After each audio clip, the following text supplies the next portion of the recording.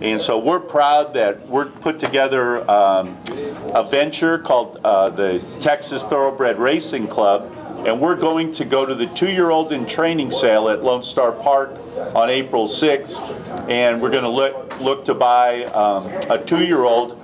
And Danny, you know, just give them a feel for what you're going to kind of look for. And let me explain one other thing. On April 4th, 2 days before the auction, there's going to be a breeze show where the horses actually work out in the morning and you can watch them breeze. So, Danny, what are you going to be looking for there?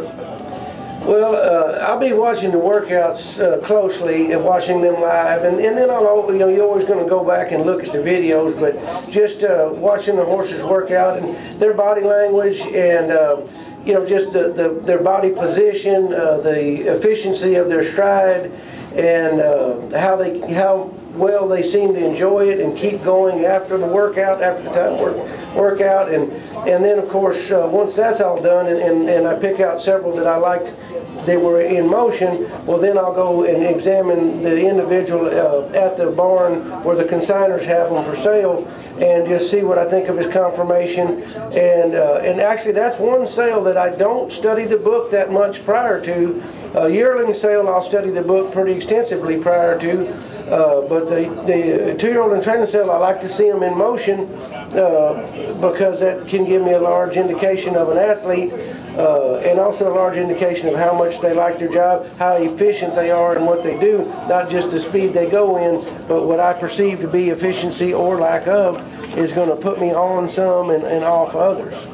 And Danny, if I could, when he talked about the book, there's a catalog, and so every horse that's for sale has its bloodlines in here.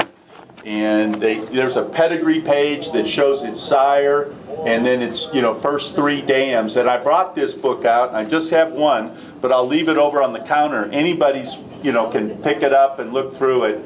And so that's one opportunity that you have to get involved in racehorse ownership. There are other opportunities.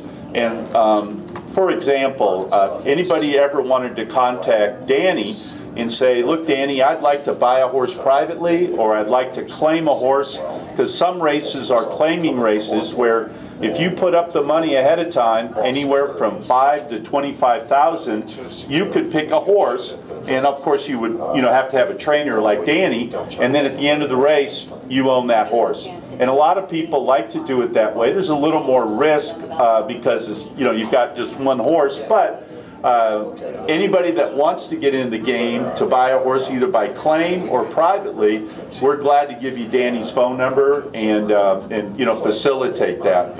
And we talked a little bit about different ways to get in the game, you know, private purchases, claiming, and as you know, Austin, because you're going to be part of it, we're doing the Texas Thoroughbred Racing Club. And there's an auction, as I've said earlier, April 6th at Lone Star Park, and Austin will train one or more of our horses. So Austin, you know, there is a breeze show 2 days before. What will you kind of look for at that sale? You know, fluid movement, horses who have, like, you know, a straight running path. You know, mind is just as important as ability. I like to see horses who gallop out strong after their work. It's an extremely long list, and I wish that I could do it right here, right now. But after doing it, you know, my entire life, my dad was a trainer.